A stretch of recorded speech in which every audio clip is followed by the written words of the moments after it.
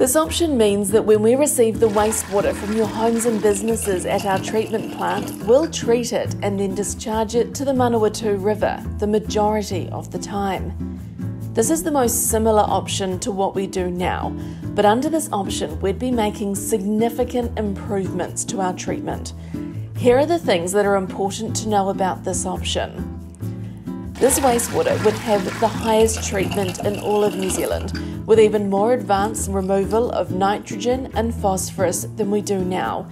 This would help reduce some periphyton growth in the river, which can impact freshwater species. We'd put some treated wastewater on land. This would occur in summer when the river levels are low. We believe we'd need about 670 hectares of land for this. This makes us confident we can meet freshwater guidelines in the Regional 1 plan.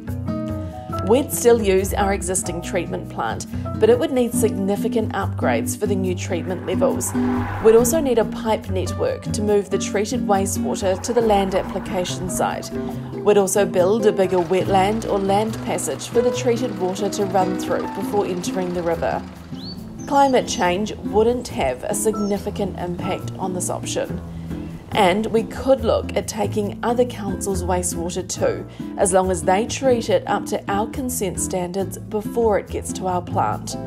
This option has smaller upfront infrastructure costs than some of the other options, but the operational costs for this option are considered high due to the energy and labour costs of operating a sophisticated treatment plant.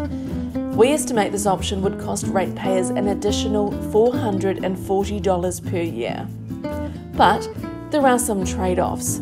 We know our community loves our river, and we know that many won't want treated wastewater in our awa.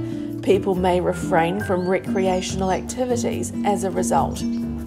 The discharge of even highly treated wastewater could negatively impact the mauri or life force of the river and impact the mana of iwi, who are kaitiaki or guardians of the river.